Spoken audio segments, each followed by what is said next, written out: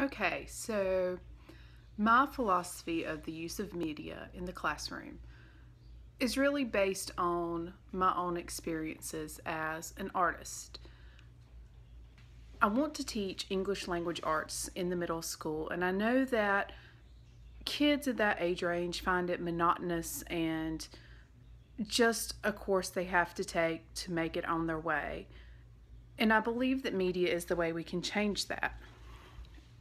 I think that if we used it in a way that was personalized, knowing our students, knowing which students are very musically inclined, or what students are writers, or what students are very artistic in terms of multimedia displays, graphic art, and tailoring our lessons to those and the use of that in order for them to be immersed in the culture and the literature that they're reading.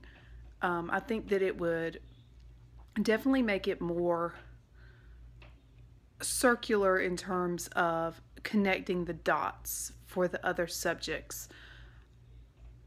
I think about, in some ways, media can be a great thing, but, in terms of not all students express themselves the same way, and I think that's why it's so important to tailor that.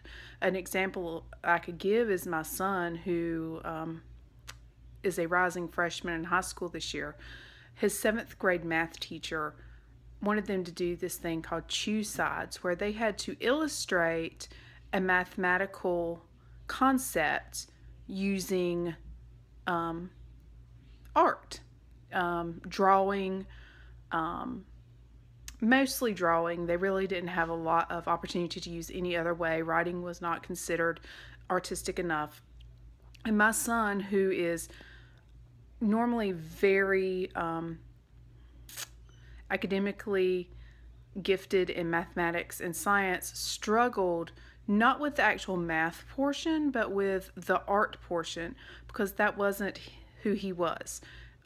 He learned a different way.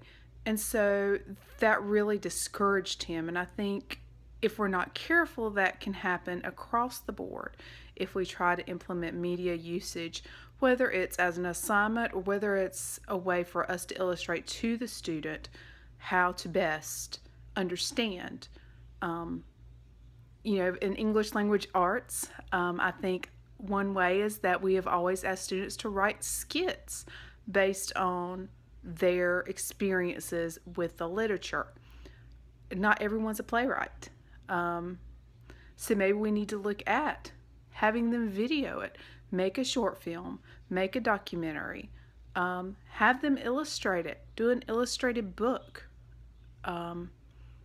If they're more of a literal minded or scientifically minded child, maybe they need to look in those directions to see how they could best utilize their strengths.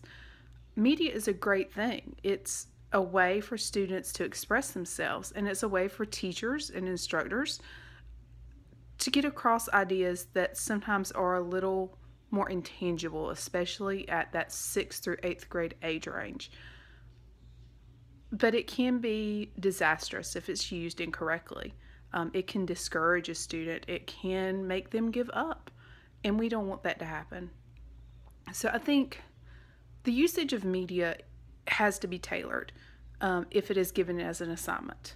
I think if you're using it for instructional purposes, then you probably need to make sure that everyone is going to grasp what they're seeing, whether it be reading the play, acting it out, watching a film of it, listening to other people discuss it. Whatever that usage is, making sure that it's going to translate across the board to all of your students.